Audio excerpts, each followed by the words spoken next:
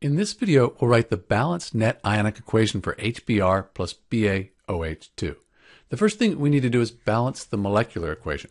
So when we look at this molecular equation, I've got two Brs here and just one here. Let's put a 2 here. And then it looks like I've got two oxygens here. Put a 2 here. That balances the hydrogens. So this is the balanced equation for HBr plus BaOH2. Next, we need to write the states for each substance. So it's helpful to have memorized your strong acids and strong bases. So here's a chart, some strong acids, strong bases, good thing to memorize. We can see that HBr right here, that's a strong acid. Because it's a strong acid, it'll dissociate completely. We write AQ. It's going to break apart into its ions.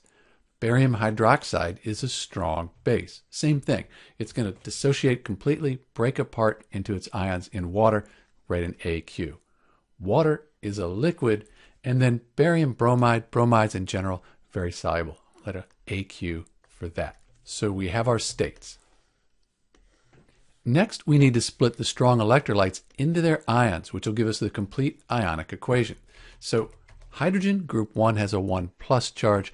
Barium, that has a 1 minus. So I have two hydrogen ions, 2H plus. I'll write aqueous at the end. I don't want to write that right now. And then two bromide ions, Br minus. We said that barium hydroxide is a strong base. It's going to break apart completely. Barium's in group 2, 2 plus ionic charge. And this hydroxide ion, the whole thing is 1 minus. Good one to remember. So we have barium 2 plus, Ba2 plus, and then we have two of these hydroxide ions, OH minus. These are the reactants in our net ionic equation. For net ionic equations, we don't split liquids apart. So we're just going to have two water molecules there. And then we said barium, group 2, and the bromide ion is 1 minus. So we have Ba2 plus, and then the two bromide ions.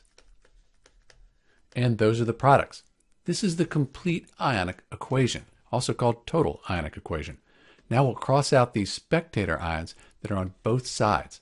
So as I look at the reactants here and the products, I can see I have two bromide ions here in the reactants, two in the products.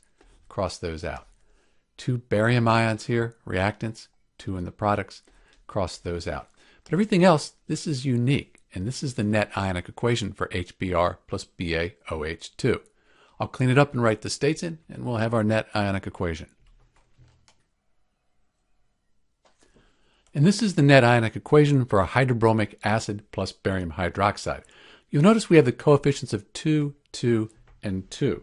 We can reduce that further. We can just have 1, 1, 1, lower number there. We don't write the ones. So now this is a little more compact net ionic equation. You'll note that the charge balances out, positive and negative. This gives us a neutral molecule. We have two hydrogen atoms here, 2 here, 1 oxygen, and then 1 here. So both charge and mass are conserved. This is Dr. B, and thanks for watching.